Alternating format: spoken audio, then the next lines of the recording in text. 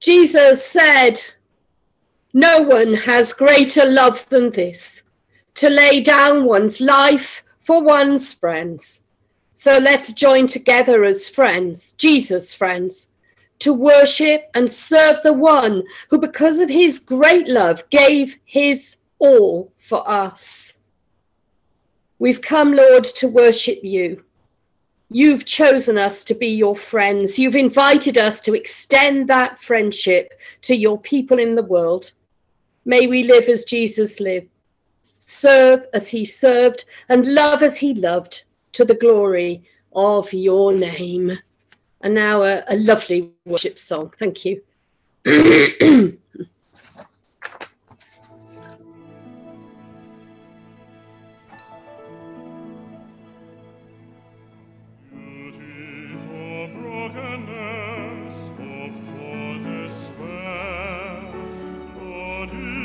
Suffering world, this is our prayer. Bread for the children, justice, joy, peace. Sunrise to sunset, your kingdom increase.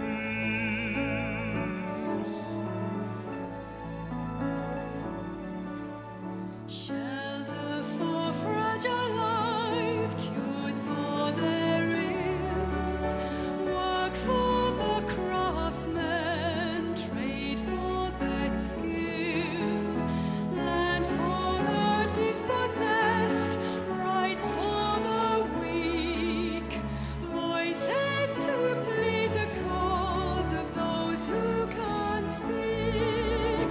God of the poor, friend of the weak, give us compassion, we pray. Let our cold hearts, the tears fall like rain.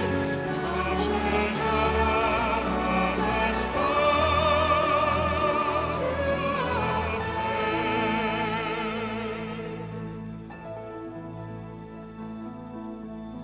refuge from cruel wars, havens from fear, cities for sanctuary, freedoms to share, peace to the killing fields, scorched earth to green, Christ for the bitterness, his cross for the pain. God of the poor, friend of the weak, give us compassion, we pray. Let our cold hearts, the tears fall like rain. Come change our love from a spot to our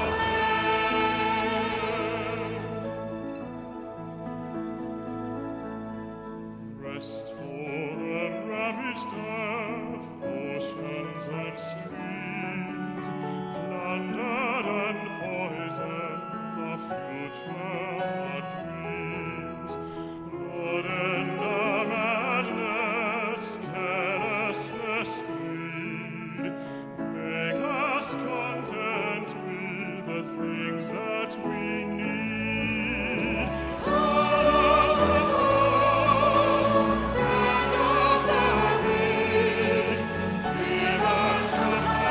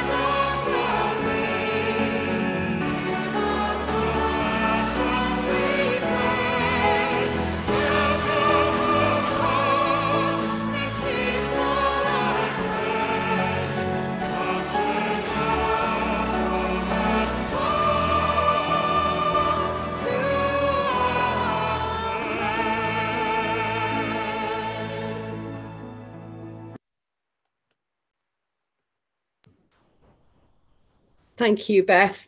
Oh, there's some lovely images in that video. It's really special, I think. I've had a message to interrupt. Margaret is fine. Her family are here. They took her out. I was worried. So that's all okay. And now Alan and Gwen are going to offer us, well, one of them presumably is going to offer us our reading.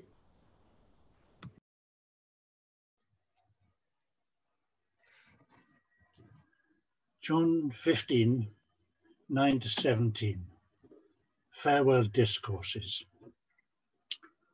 As the Father's loved me, so have I loved you. Now remain in my love. If you keep my commands, you will remain in my love, just as I've kept my Father's commands and remain in his love. I've told you this so that my joy may be in you, and that your joy may be complete. My command is this: love each other as I have loved you. Greater love hath no one than this, to lay down one's life for one's friends. You are my friends, if you do what I command. I no longer call you servants, because a servant doesn't know his master's business. Instead, I've called you friends. For everything that I learned from my Father, I have made known to you. You didn't choose me, but I chose you and appointed you so that you may go and bear fruit, fruit that will last, and so that whatever you ask in my name, the Father will give you. This is my command: love each other.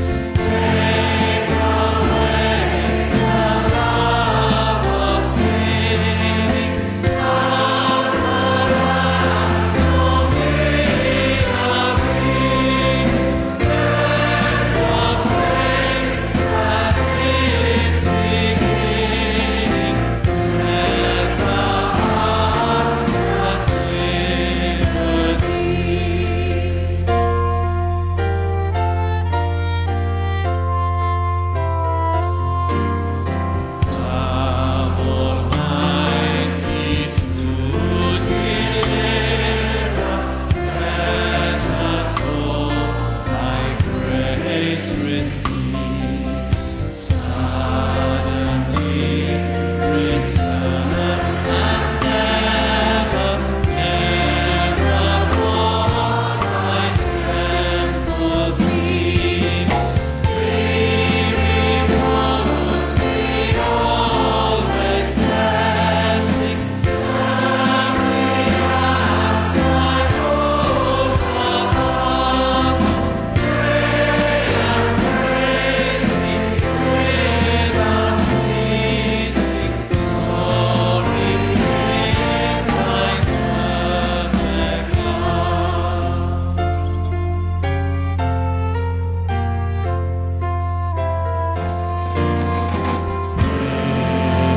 Stand Thy new creation, pure and spotless, let us live. Let us see Thy great salvation, perfectly restored indeed. Change from glory into glory, till in heaven we take our place, till we cast our crowns before Thee, lost in wonder, love, and praise.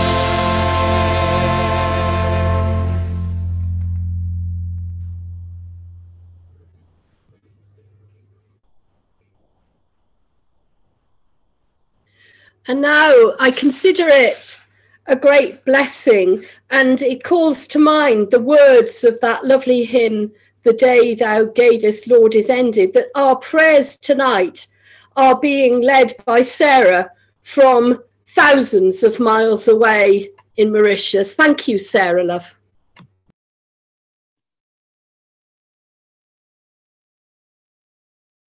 Heavenly Father, we come before you in prayer. We thank you for your example of love, unconditional love. Your love is perfect. We thank you that you're for loving us when we are unlovable to others. Lord, we ask you to help us to show your love in the world. Sometimes we're afraid to step out of our boat and to speak in your name.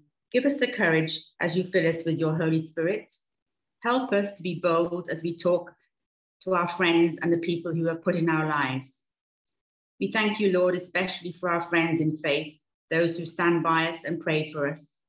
Father, tonight we pray for India, the people there and the people there. We ask you that you lead the people in power and draw near those who are suffering. Lord, in these extraordinary times with the pandemic, we feel it's out of our control and out of the control of the world leaders. Father, we ask you to give us your peace, and we put our faith in you. Give us your Holy Spirit and lead us as we step out into the unknown, as we know you have this. Our Father, who art in heaven, hallowed be thy name. Thy kingdom come, thy will be done on earth as it is in heaven. Give us this day our daily bread, and forgive us our trespasses as we forgive those who trespass against us. And lead us not into temptation, but deliver us from evil. For thine is the kingdom, the power, and the glory, forever and ever. Amen. Thank you, Sarah. I just think it's such a lovely thought that someone in the world is always praying. I think it's just awesome. What a friend we have in Jesus. Christ offers us an intimacy with God. An intimacy with God. And there are many examples of friendship with God in the Bible. But this phrase of Jesus's about being friends and not slaves or servants is kind of lit up by a custom that was practiced at the courts of the Roman emperors and those of the Eastern kings, and indeed even in the UK back in the 15th and 16th centuries and before. Because at those courts, there was a select group of people who were called friends of the king, and or friends of the emperor. And at all times, they had access to the king when others didn't. They even had the right to go to the king's bedchamber at the beginning of the day. And he would often talk with them before he talked to his generals or his rulers or statesmen. They were intimate friends. They were trusted. The friends of the king had the closest of connections with him. Jesus, our King, calls us his friends.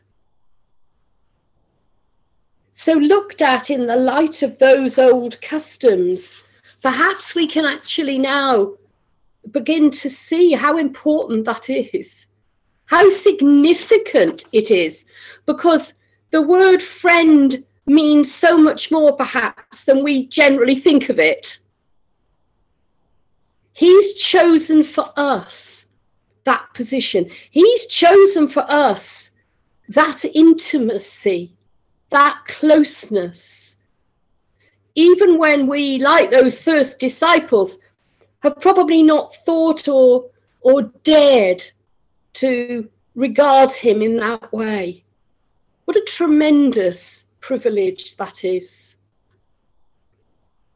It means that we don't need to gaze longingly at God from far off. We are not like servants who have no right to enter into the presence of the master.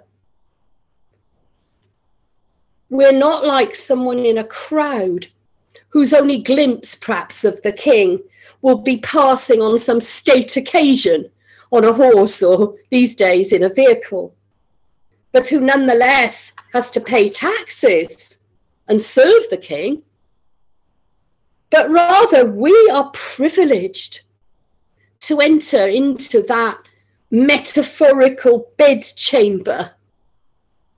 We're privileged to speak with him in the most intimate terms about what he wants us to do. And indeed, we are able to say to him, Lord, help me. Lord, what would you have me do?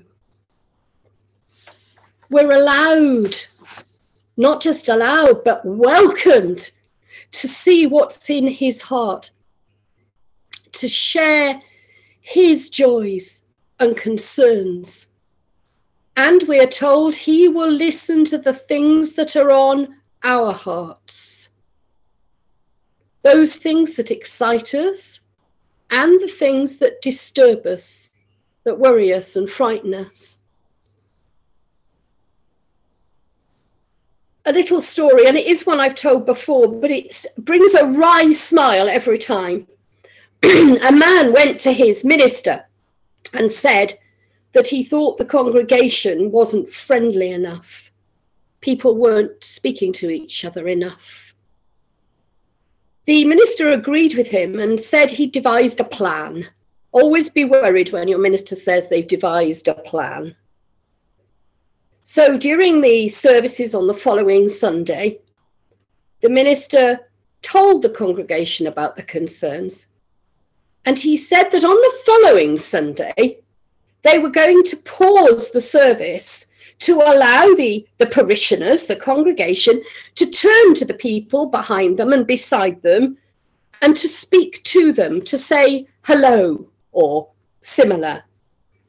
Well, after the service, the man who'd brought this to the minister's attention turned to the woman behind him and he said, "Good morning." She sat back in horror and said, "That doesn't start till next Sunday." The truth is that some people aren't ready to be friends with us or with God. But regardless of their choice, we are called to be friends to them. However tough that is, however unwelcome we're made to feel when we try, we are called, chosen to be friends to them, to act in love, not just to those who love us, but to grumpy people too, who don't respond in the same way. God's chosen us to be his friends, despite the fact that you and I, at the first, didn't choose him. So let us choose to be friends to others, regardless of what they think or what they do, or even perhaps what they say. But let us too know that a very wise man once said to me, to be a Christian is to reach out in love, but is not to be a doormat. There is a fine line between reaching out in love and abusive love. And I think it's important that that is acknowledged, because many Christians live with huge guilt, with a huge weight, and a sense that somehow they're not worth anything more than to be downtrodden. That isn't true. We are Christ's children. We are called to reach out in love and in friendship, and he will give us what we need to do that and to bear fruit. Amen.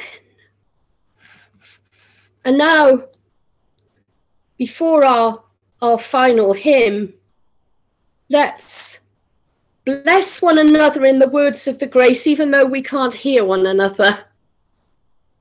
The grace of our Lord Jesus Christ, and the love of God, and the fellowship of the Holy Spirit be with us all evermore. Amen.